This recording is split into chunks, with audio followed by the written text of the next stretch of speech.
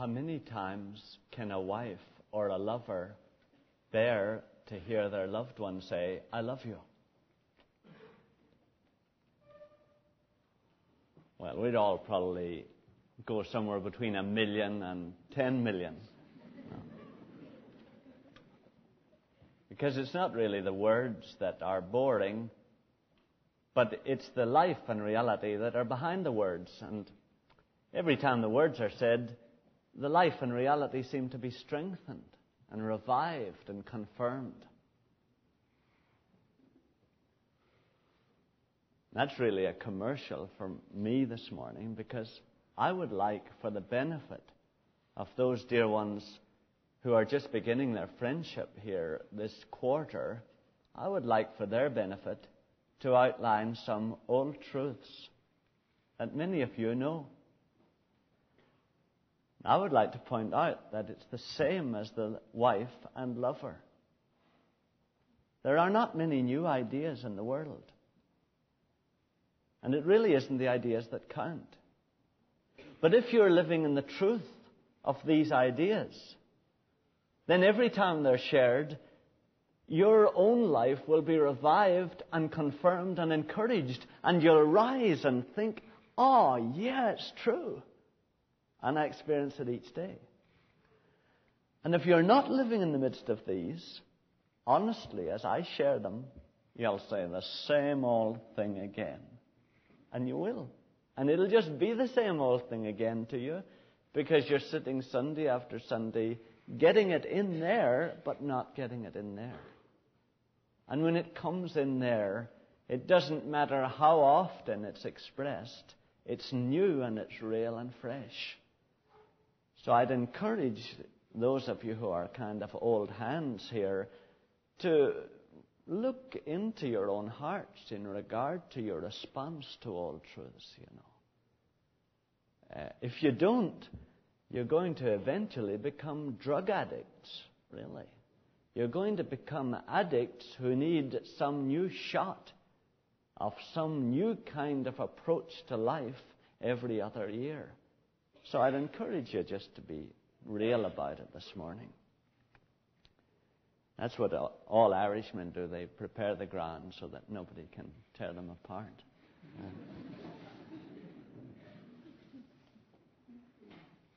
Do you use Bayer or Anacin? Which tiny time pill is the pain-relieving capsule for you? And we think, "Oh, just a miserable thought. Just miserable." And yet, loved ones, the whole world seems to be experiencing pain of some kind, doesn't it? The whole world seems to be described more by pain than maybe by any other word. The whole world feels sore. The whole world seems to be strained.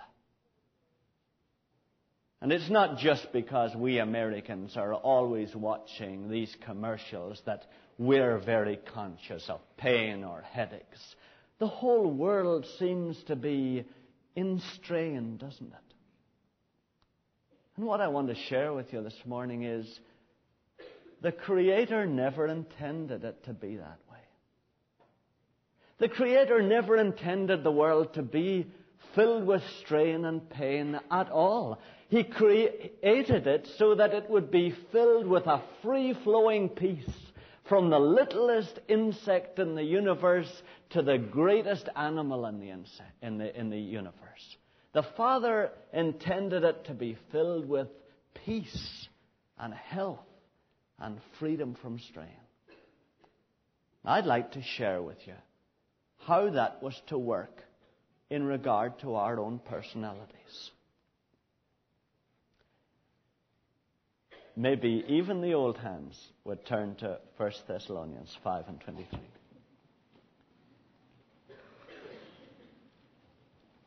First Thessalonians 5 and 23. And I just know that this verse is a great blessing to those of us who have tried to sort out our secular psychology courses. And so it is an important verse, loved ones, and it is God's plan for our personalities. May the God of peace himself, it's page 1031, loved ones, in that Bible, 1031. May the God of peace himself sanctify you wholly. That's make you completely holy.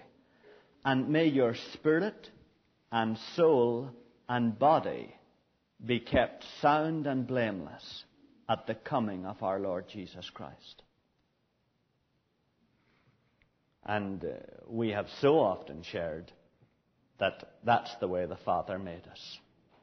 And not by any means that we can actually operate and take these things out from within us as we can with the appendix, but rather that these are the three levels on which our personality operates: the spirit and the soul and the body. And loved ones, there isn't really time this morning to show you all the biblical references, but there are several tapes up in the library where I have explained it, that if you follow through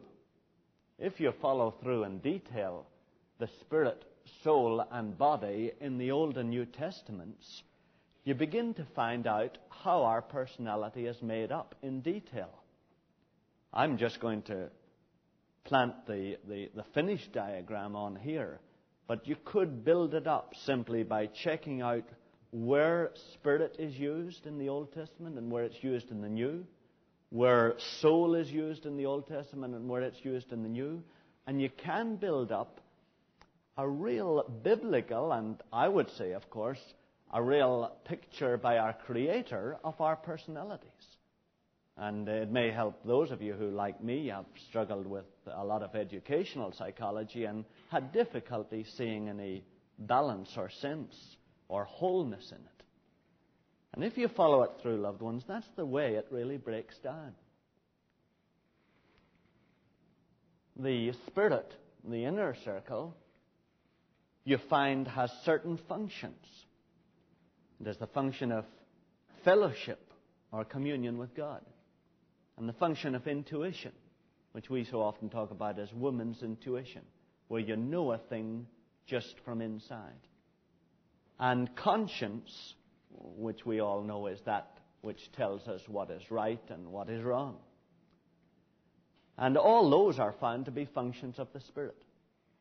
The soul is found to be the psychological part of us, which is reasonable because you remember psyche, which for the Greek scholars would look something like that, and for those of us who can speak just English would be that English transliteration.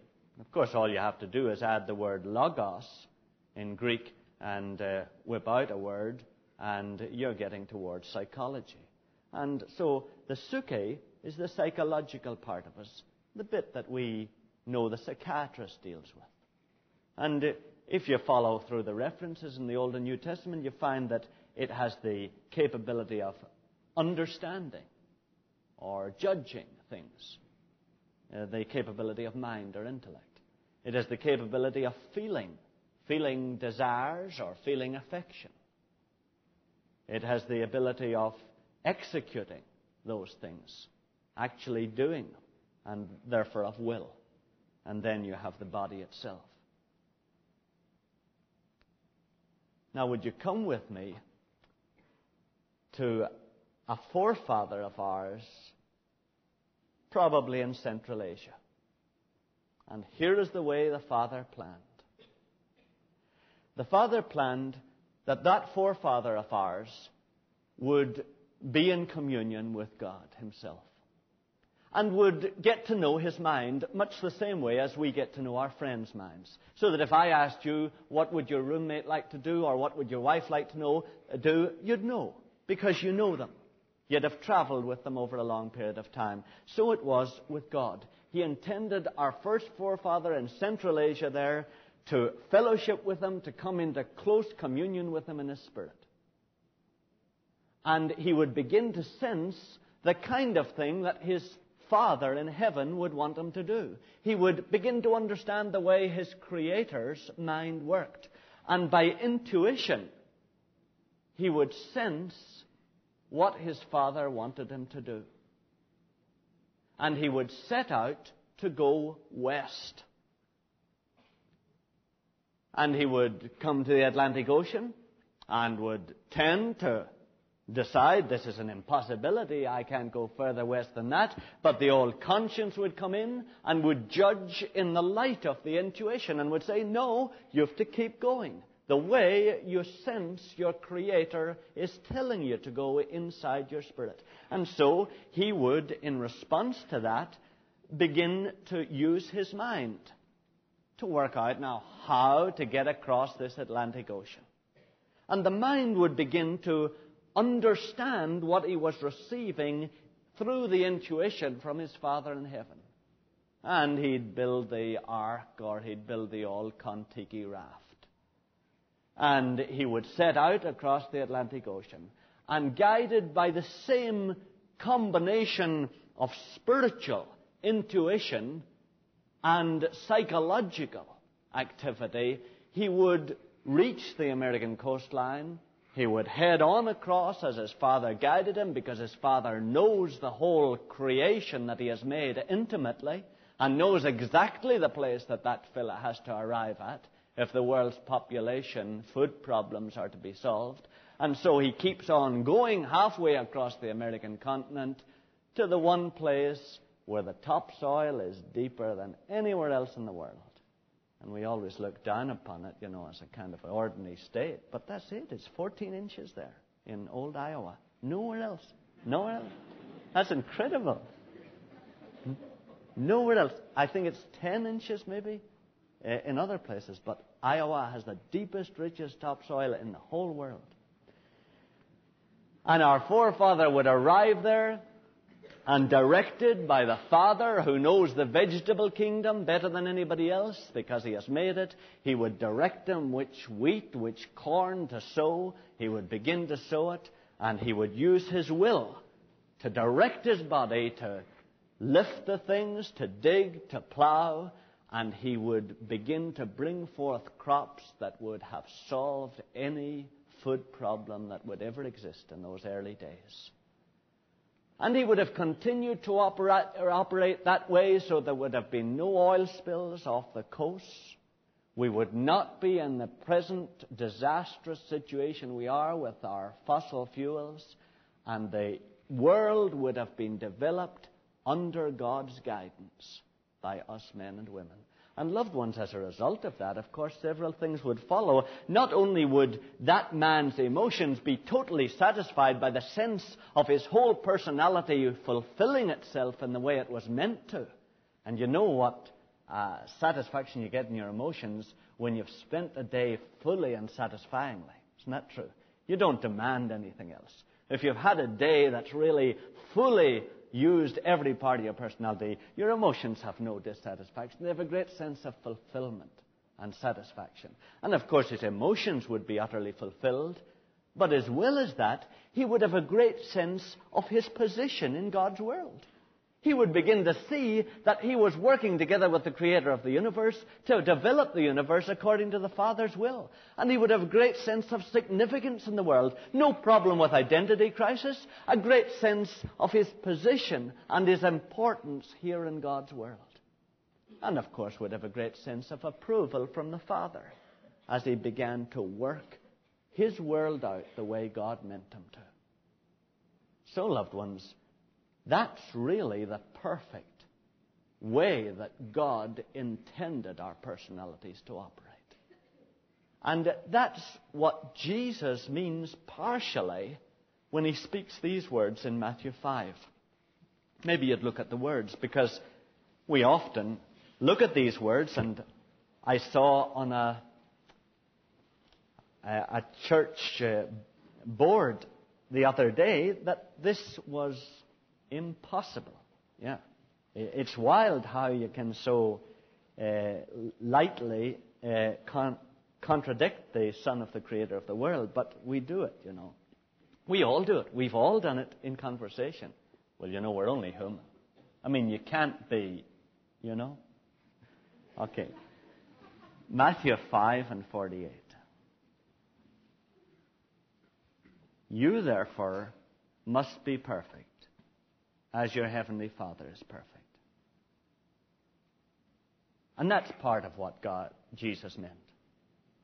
He meant your personalities are to work this way, the way they were planned at the beginning. This was the purpose for which they were created. This is the way they should work. This is a perfect pen. It's not perfect aesthetically, but it's perfect for the purpose for which it was made. It can write. It isn't perfect for hammering a nail. It isn't perfect for screwing screws. You're not perfect for being the creator of the world. But you weren't meant to be the creator of the world. You're perfect for the purpose for which you were made, and you can perfectly fulfill that purpose. And that's what Jesus is saying. And he expresses it a little more completely a few verses above. Verse 43.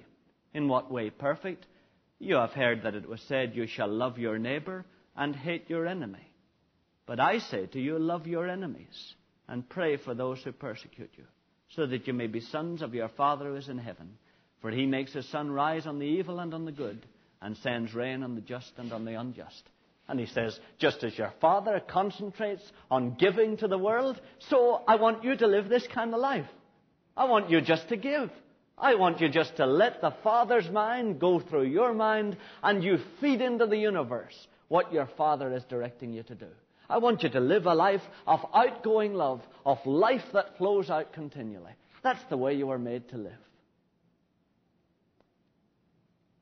Now, loved ones, let's go back to Central Asia and see how we miserable little pygmies devolved from those princely giants that God made us to be. First step was we rejected him and his right to govern us. That's the first thing we did.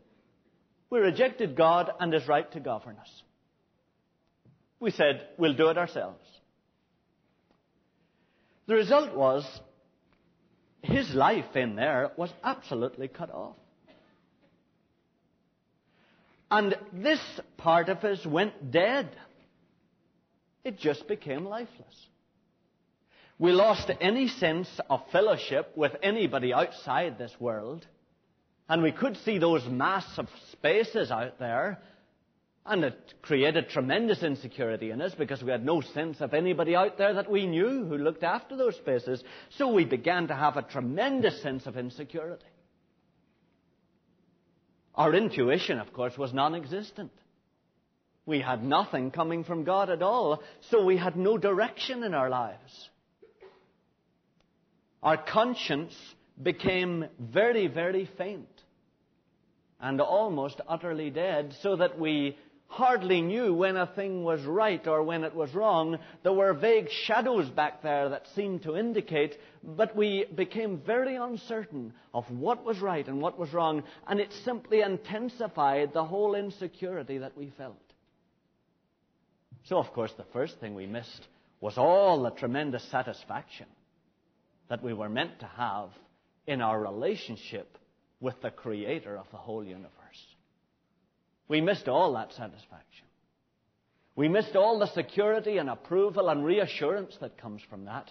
And we became a bundle of little neurotic pygmies who were found ourselves here on this world scared and insecure and uncertain. Because, of course, the other way, everything worked perfectly. As a result of our activity from within, the crops grew, the food supplies would have been there, the shelter would have been there, the clothing would have been there. We'd have had all we needed physically. We had all the emotional satisfaction we needed, not only from our own personalities working perfectly, but from the sense of love that we had from our Father in heaven. We had a great sense of significance in the universe. Now we had none of those things at all. So, loved ones, what did we do? Well, we moved out to the next layer of our existence. We moved out to our souls. And we began to use our souls to try to get the satisfaction that we had been getting in our spirits from our whole relationship with our Father. And our souls, of course, could only look to one place. All the other poor little pygmies and the material world itself.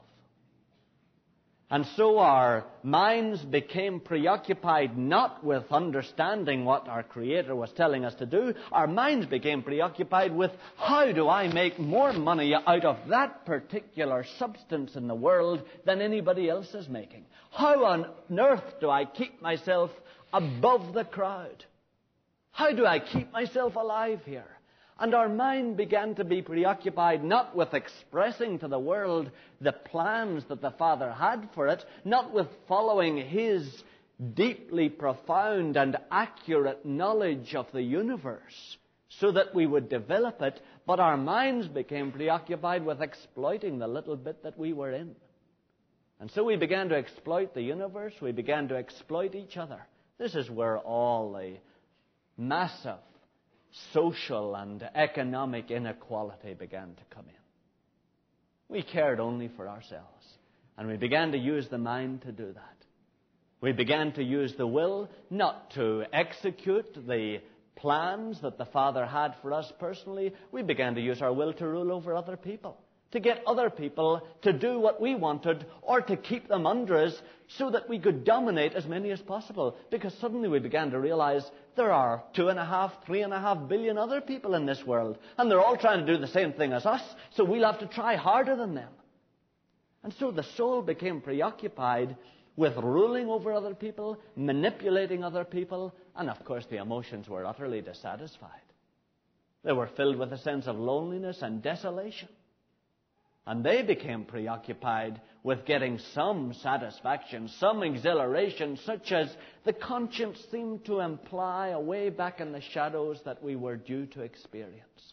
And so the emotions, of course, turned a thing like marriage into simply a source of emotional satisfaction, physical exhilaration, and emotional reassurance from the loved one. And we began, instead of being saturated sponges that were filled with good, clean water from our Father and could be squeezed and squeezed continually day after day dry for the benefit of other people, we became dry sponges that sucked in from everybody else all the food and shelter and clothing that we could get our hands on, all the emotional satisfaction we could get our hands on, all the significance and the importance for ourselves that we could establish. And loved ones, that really is the way we monsters developed. And that's why it says what it does in Romans 8, it is, and verse 22. Romans 8 and verse 22.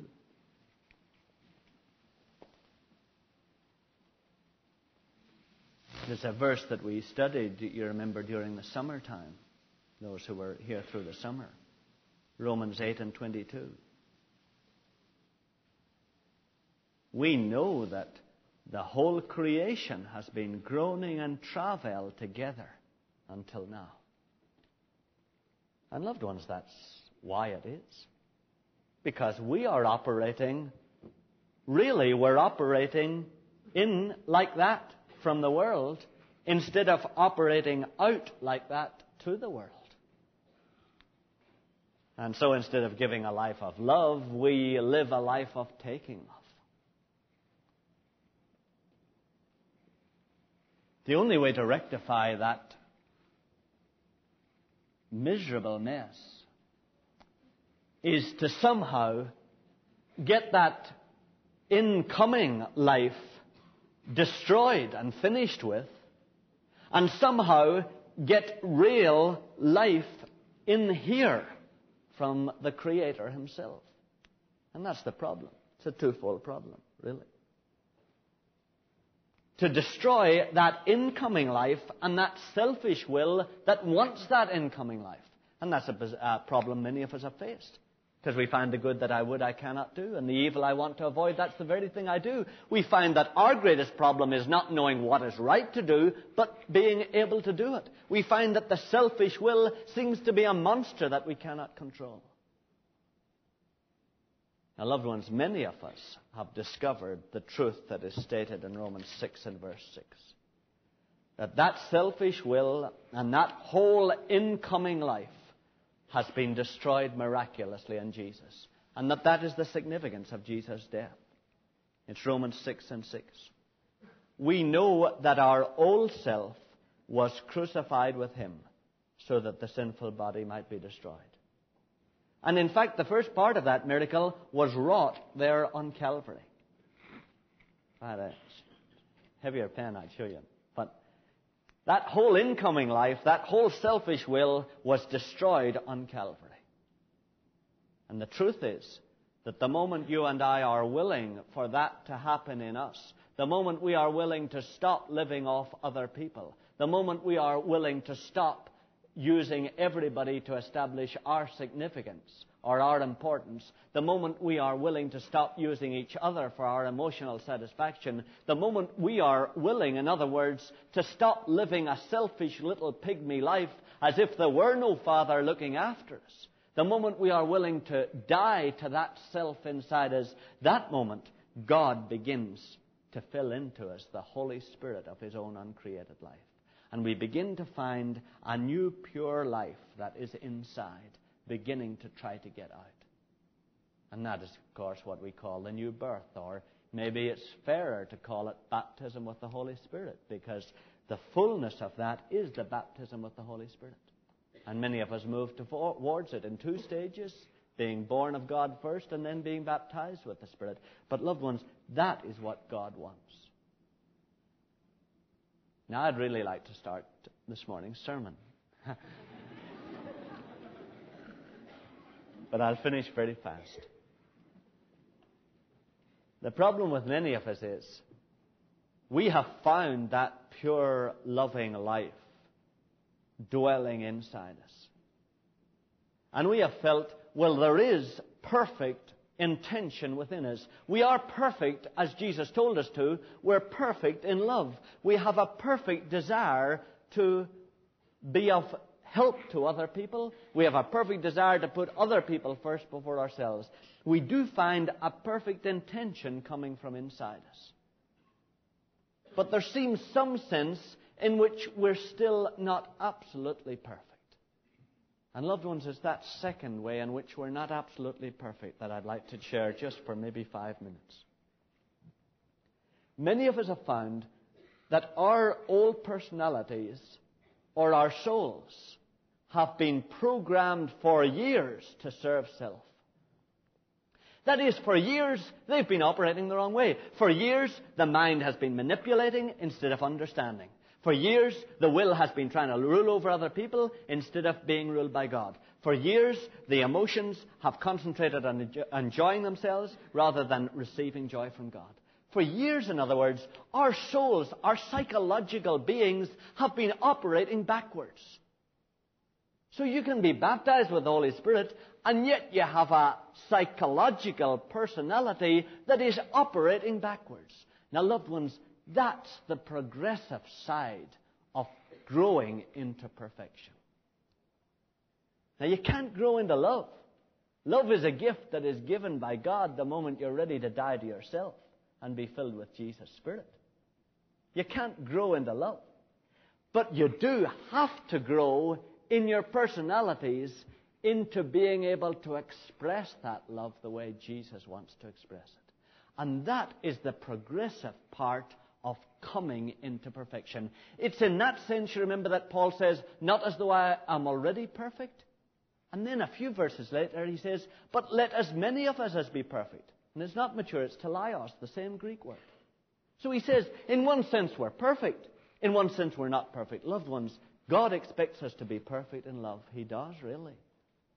And the reason why you and I are not perfect in love, if we're not, is because we simply have not been willing to die to self in Jesus and take part in that cosmic miracle whereby God destroyed our right to ourselves and our right to our own way. And the moment we're ready for that, God fills us with His Holy Spirit, and the Holy Spirit sheds abroad in us the love of God and of other people. But that is the crisis part of entering into perfection. What I'd like to share for a minute or two is this gradual process part of making the soul or the psychological part of us a fit servant and an efficient instrument to express this perfect love. God describes in this morning's verse how we should think about that activity and what our attitude should be. If you just look at it, it's the last verse I'll ask you to look at. Romans 8 and 25.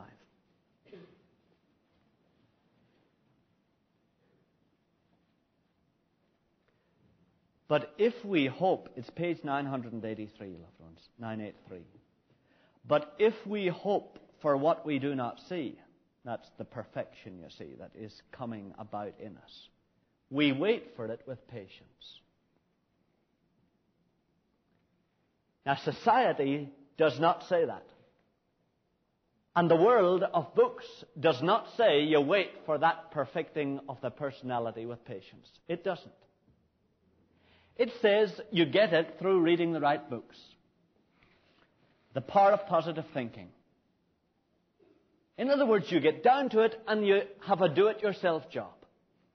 The world says you get hold of your own personality and you make it right yourself. You read a book, you repeat that activity in your personality, and gradually your personality will become effective.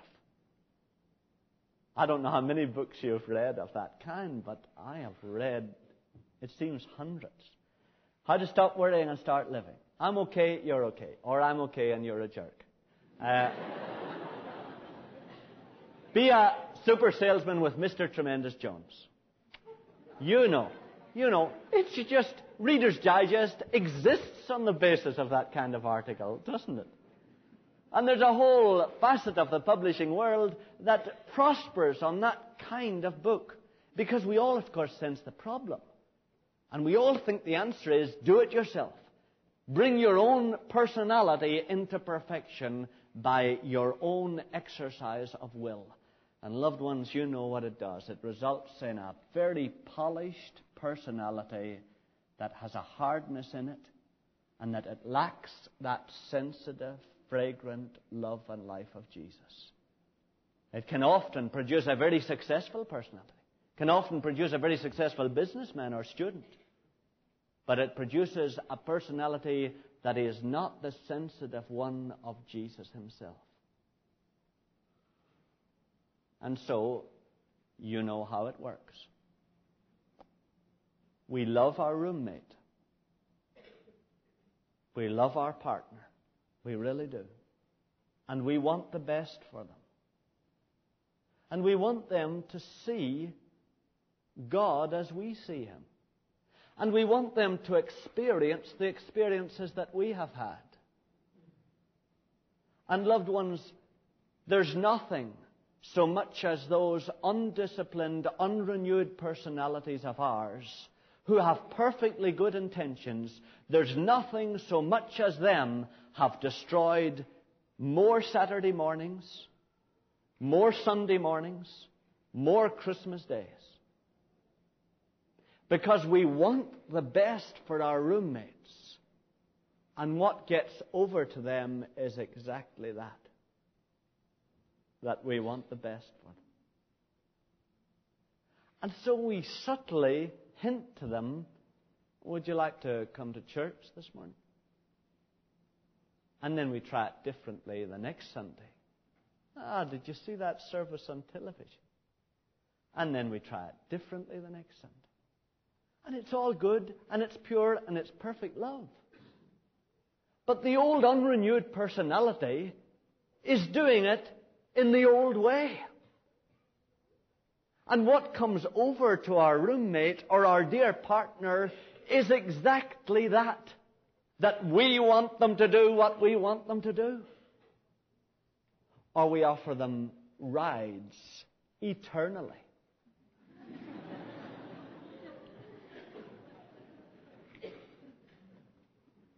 Or silently, we judge them. Yeah? Silently, we get over to them that we don't think they should be sitting around on Saturday afternoon. We don't think they should be reading the New York Times on Sunday morning. And what comes over to them is just that we want them to do what we want them to do. Now, loved ones, that is not downright, outright sin. It's simply the death that is ministered by a personality that has not begun to be perfected by the Holy Spirit. And loved ones, I'm not saying there's anything wrong with your spirits. You probably are wanting the very best for those dear ones. You're probably loving them with all your heart. But do you see that personality of yours is taking that love of Jesus which is in you for them, and it's so perverting it that it simply comes over to them that you want to dominate them and you want their lives to go the way you know they should go. And so it's not the fragrant, loving life of Jesus that accepts them as they are and loves them that comes over to them. It's your desire to have them do what you want them to do. Now, loved ones, that's only one tiny example of an unrenewed personality, an undisciplined personality, a personality that is still working in the old reverse way. Dear ones, there are millions of examples. But you know that one applies almost to every one of us here. How many Saturday mornings have you spoiled? How many Sunday mornings have you spoiled? How many Christmases have you spoiled? How many vacations have you spoiled?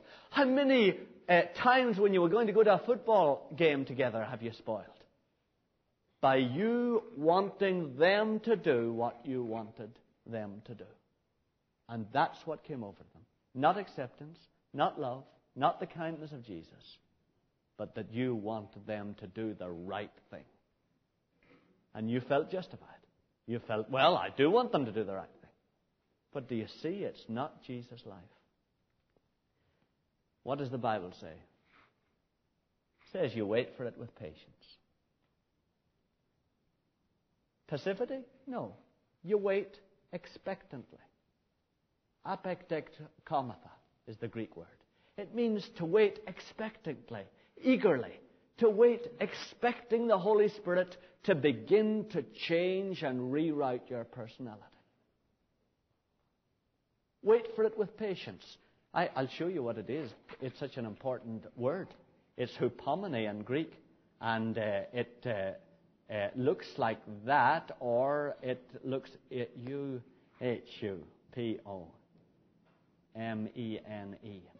And that word there, that hupo, is under. And meno is the Greek word to remain under. That's what patience is. Remaining under the circumstances that God is putting you in order to bring about the breaking of your own perverted personality powers and to bring them into His image. And you've often wondered, why am I still waiting for her? Why am I still waiting for her? The store will be closed. Why doesn't He hurry up? We're going to miss church. And God is saying, hupomene, would you remain under it? Would you accept it with patience? And while you're accepting it with patience, my Holy Spirit is beginning to break that massive, strong personality of yours and remold it to be a fit servant of my Spirit. And if you just let me continue to bring you into these breaking situations and circumstances, believe me, I will remold that massive, monstrous personality of yours into a fit servant for your Spirit. Well, loved ones, that's what it is. So would you think about it? And would you ask the Holy Spirit to show you next time it comes about, so that you'll know what's happening and you won't get mad. And you'll begin to see that the Holy Spirit is trying to make you a picture of Jesus, His Son, and is trying to produce in you what he wanted to produce in that dear old forefather of ours in Central Asia. And if you do, you'll begin to see life turning round the right way, truly. Really appreciate your patience waiting this long. Let us pray.